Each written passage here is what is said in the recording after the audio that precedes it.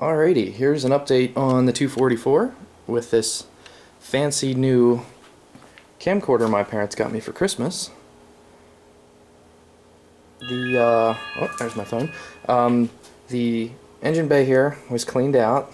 I just used the hose and some Awesome and some brake cleaner. They came out pretty decent. And then over here, this is the AW70 transmission that came out. I'm going to end up reusing this. I figure it's a daily driver. I'm not really going to beat on it that much. It should handle the low power of the small turbo for a while anyway. I still need to change the front pump seal here. And there's the torque converter. And then here's the engine, all cleaned up.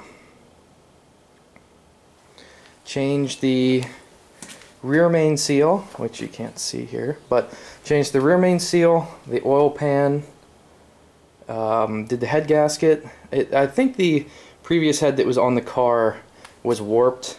It was leaking right here, right back here, and over here it was leaking in the front.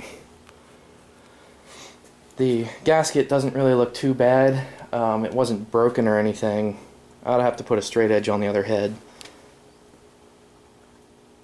But got everything cleaned and painted. New flame trap O-ring down here on the bottom. Let's see what else. Here's the closer look at the front block plate that was drilled and tapped for venting crankcase pressure.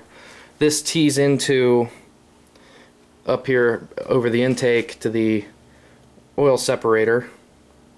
I have a T-line. And then I did the cam seal, front cam seal, the auxiliary shaft seal here, and the front crank seal.